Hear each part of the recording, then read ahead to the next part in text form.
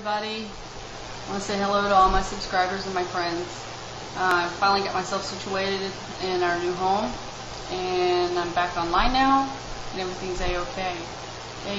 There's something I need to put out this morning, and I've been praying about it now for a couple days because I wasn't sure if the Lord wanted me to put it out, and if He did, and I didn't know if I should send it to someone else and have them put it out. And I've contacted a few of you and gave you this kind of stuff, hoping that you would put this stuff out, but I haven't seen it. So I don't think that I can wait any longer. I was reading from Proverbs 15 today, and it happened to mention in there about putting some sort of knowledge out. I can't quote it right now. My Bible's in the other room. So, well, let's go. I'm just going to tell you.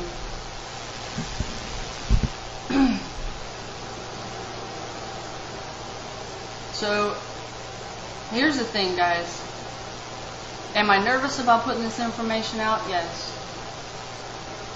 Do I think that it might cause some harm to me? Yes. These are one of those situations where you must ask God and pray about it really hard. Should I do this or should I not? But if I don't do it, some lives could be lost, and I really don't want to see that happen. You can't see my heart right now, but it's beating 1,000 times a minute. Okay. I went away this weekend for a drill and found out some interesting information. Okay.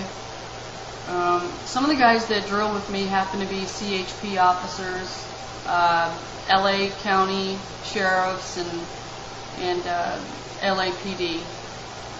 And some of the stuff that they were putting out to us, or at least to my friend, he was putting out some things about how they're training right now on running roadblocks, quarantine, and there's a video that was out recently that talked about shackles.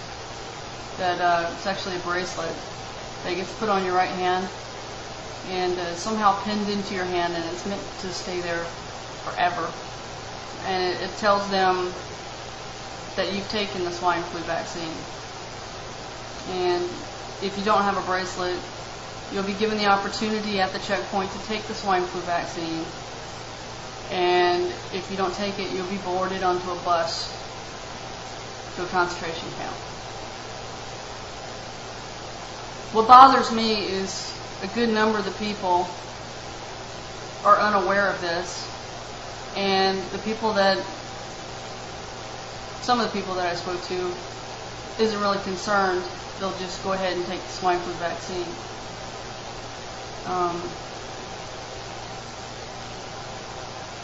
I don't know why the information's not getting out to everybody.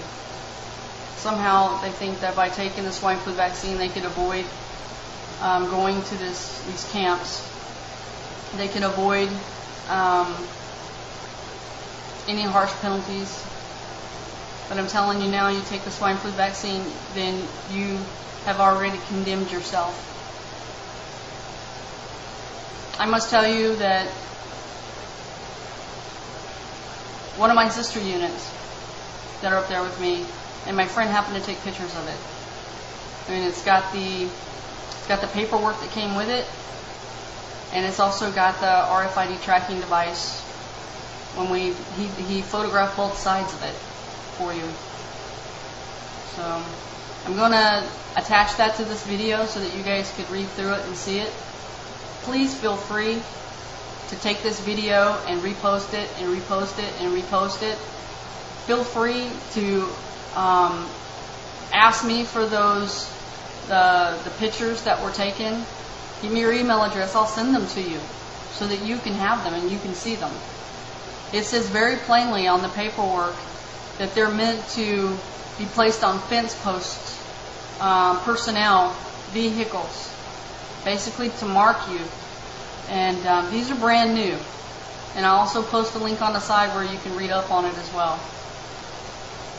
This is the part that really shocked me about us receiving these little tiny chips. We're not getting the shackles right away. We're getting these little little device is almost see-through, okay, which contains, well, you'll see it and you'll read it, and it just really bothers me. Now, I understand by putting this out, I'm breaking protocol, okay? I want you folks to know, just because we wear a United States Army or U.S. Marine or any branch of service, just because we wear that patch, doesn't mean we're going to follow an illegal order, okay? There are many of us, many, who took that oath that we swore to when we joined very seriously. Very, very seriously. Now, for those of you that are in the military, remember your oath? What did it say?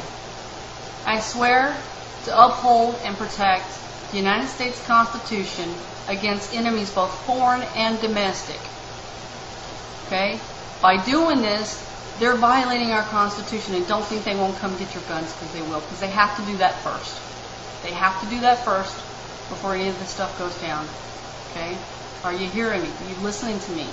Please listen to what I'm saying. I'm not full of it. I'm not making this up. I'm not fear-mongering. I'm telling you 100% the truth. Okay? They are going to do this. They are going to do this. Alright? I know now, at least for this area, October 15th is the first set of the swine flu shot. And then November 15th is the second set of the swine flu shot. Okay?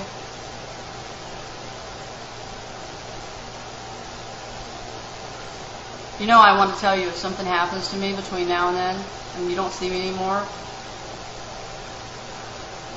then you know that this video fell into the wrong hands.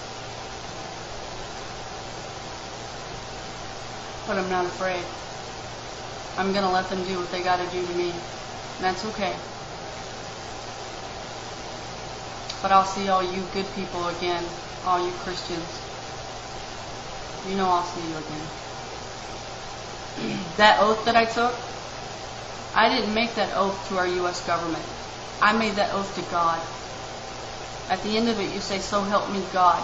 And when you make a promise to God, you better keep it. You better keep it. Because He's going to hold you accountable. I'm sorry about being so serious. I don't want you guys to worry about me. Take care of your families. Inform your friends. Okay? Standing up and taking action. Just get to a safe place. Right? That stop the vax thing, they're going to ignore that like they ignore everything else. They must follow through on this agenda. They must follow through on this agenda. It is in their heads. It is in the making. And do it. Okay? God bless you all. May He keep you safe. Take care.